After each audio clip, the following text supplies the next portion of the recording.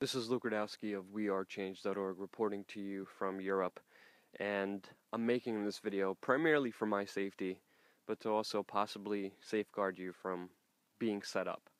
And just a few hours ago I received an email on my old private high school email. Not my work email, not my WeAreChange email, but my old high school email. And the email was from an unknown client.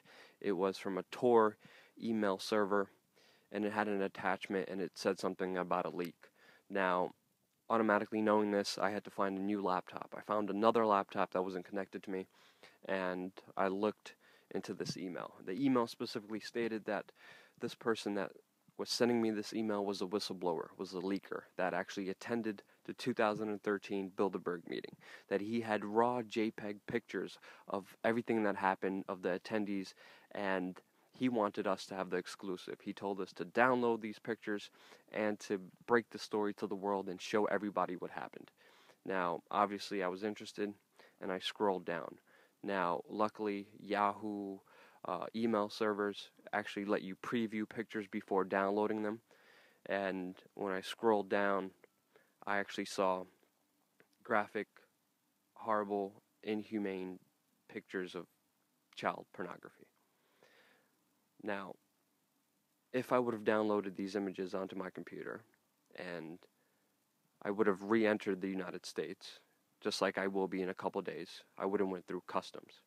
A few years ago, when I tried to enter Canada, I went through customs, I was put to the side, and everything I had was searched, including my laptop, which was taken to the side and investigated by forensic scientists for 5 hours. Now, if this would have happened this time, and I didn't know about the rules and laws, I would have been automatically charged with a felony. Minimum 5 years in jail, maximum 20 years in jail, and I wouldn't have been able to plead my case until months later on. I would have been arrested, had to go to bail hearings, and then months after that, actually have a court hearing to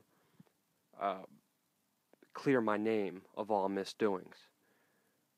But this could have very easily taken away my work, my dignity, my freedom, my reputation, and destroyed my life. Very luckily that didn't happen, and I'm making this video to make sure it doesn't happen. But every year around June, right around the Bilderberg meeting, something happens. Last year, my friend Mike P. of WeAreChange Milwaukee was interrogated by DHS about me. They were asking him questions about my whereabouts, what I was wearing.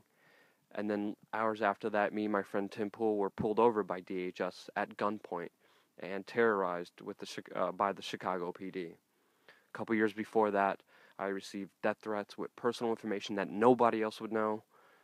Even a couple years before that, my girlfriend started getting death threats. People started playing really dirty tricks. Now, my message to all the truth seekers and journalists and investigative reporters is be smart, watch your back, but most importantly, never ever open an attachment that you don't recognize is from that you don't know. Follow me on twitter.com/LukeWeAreChange or facebook.com/LukeWeAreChange to see how this trip goes, and if something does happen, we'll make sure to post it on there. Thank you so much for your support. Wish us luck, and watch your backs.